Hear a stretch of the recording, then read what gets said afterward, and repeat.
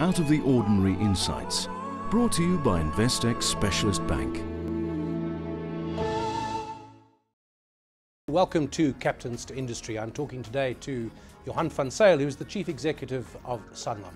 Johan, as always with these little interviews and conversations, we'll start with the company and the sector that you've been involved with, and then we'll move on to a more personal look at what I think has been a very interesting and varied career. So let's start at the end, as it were. You're at Sanlam, you're Chief Executive, you've been there for 10 years now. Before that, on one of Sanlam's subsidiaries, Santam, for a couple of years. So what's it been like? You've obviously enjoyed being a Chief Executive of an insurance company. What have you done at Sanlam? Well, it's been a good ride, and it's been a good time. I mean, when you stand on the side, you have a certain expectation what can be achieved and so forth. And I think, by and large, we have not only done that, we've maybe done a little bit better. It's been a tough times. I mean, 10 years ago, insurance companies, particularly life insurance companies, weren't the flavor of the month. We had tough times. You would recall the pension fund adjudicator and a whole slew of things going against us. We were tying up people's money in a very volatile world where, you know, people wanted to move much quicker, and we've overcome a lot of that, much more efficiency, and you know, now we're again as not only a Sanlam but as an industry, we're much more efficient and we're competitive and good value for money again. Of course, there was the demutualisation of Old Mutual and Sanlam, huge exercise, and a lot of legacy there of attitudes and structures and customs from that time.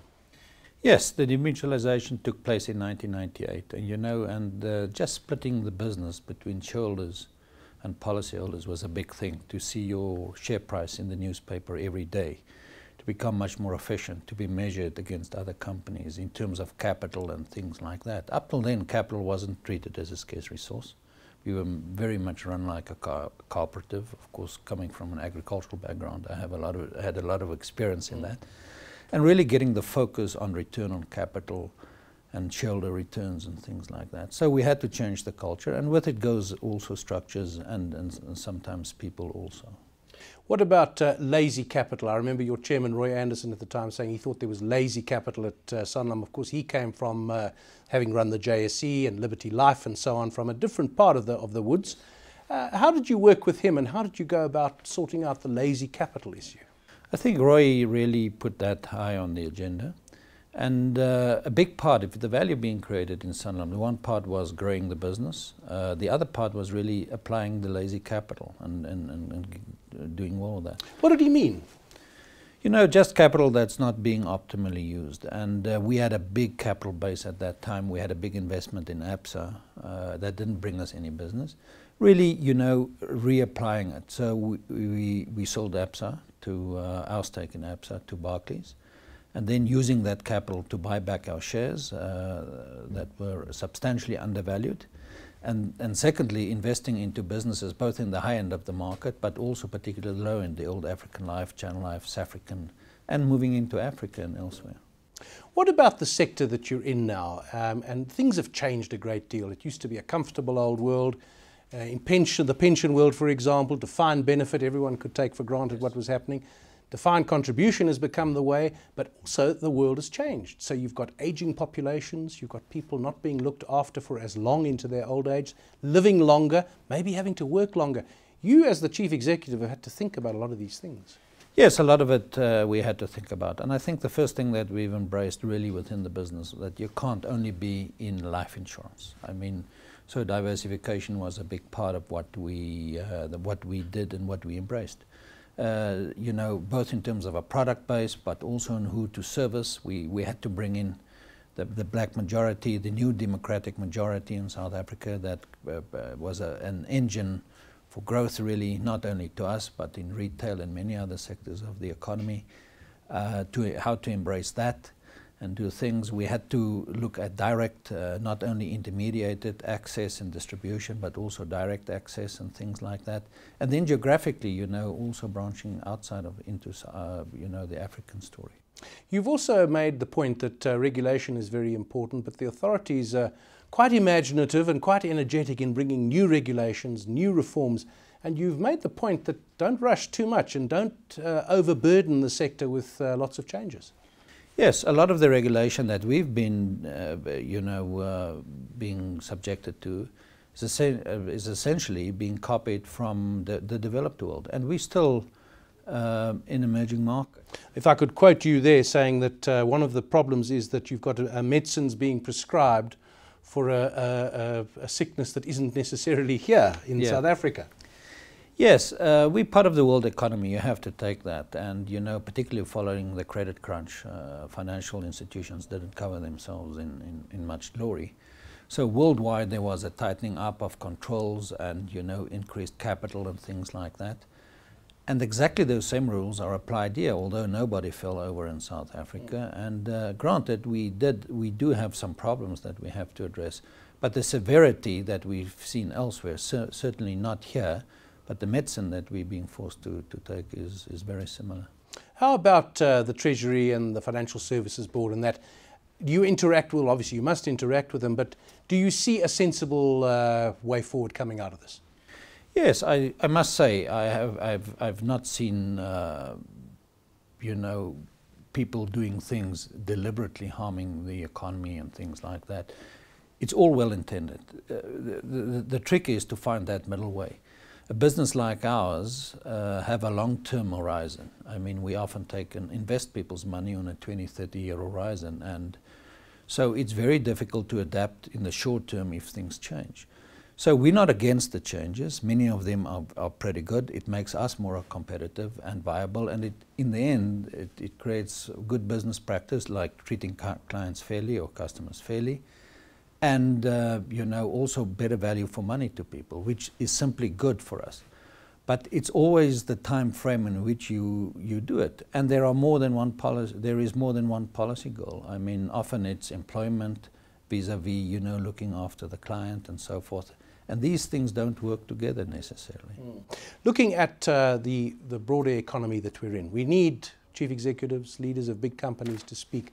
Where do you see us going? Because there's a view that the economy is stagnating, that there's a policy paralysis, that decisions that should be made, an admirable NDP, National Development Plan, but not being implemented, and the risk of stagnation in the economy in sense of no growth, but also inflation, and most of all, no job creation, which is not good for anyone.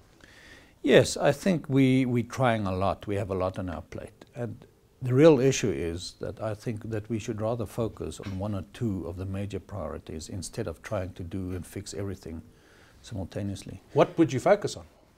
Well, I think the biggest problem at this moment in time is certainly job creation. But that means surely changing the way things are done. Because if you keep saying we want to create jobs, but you don't change anything in the way you do things, it's not going to happen. No, exactly. And we're trying to be everything to everybody. And this is a big problem. You can't appease labor by doing a whole lot and securing only the jobs of those who have employment at the present without looking at the millions who don't have jobs. So you have to have a balance in the approach, and we don't have that. We're trying, to keep the past in a way that's been put in place, but create a future on top of that. And you have to break with it. Do you think there's a leadership problem in the country? Yeah, I think part of it is a leadership, the commitment towards those objectives, and to get everybody to drive in the same direction. Taking a business like Sanlam, it's very difficult to get different businesses to do different things. I mean, we had to break from the past, we had to embrace a new future and a new culture, which is very different. It's competitive rather than being complacent and, a family type of an approach and so. And the only way to do that is to really get everybody to focus on exactly that. So it's a big issue, and I think it starts from the top. Do you think business is doing enough? And I know it's difficult because people expect business to speak as one voice, but as you point out, it's a lot of different companies.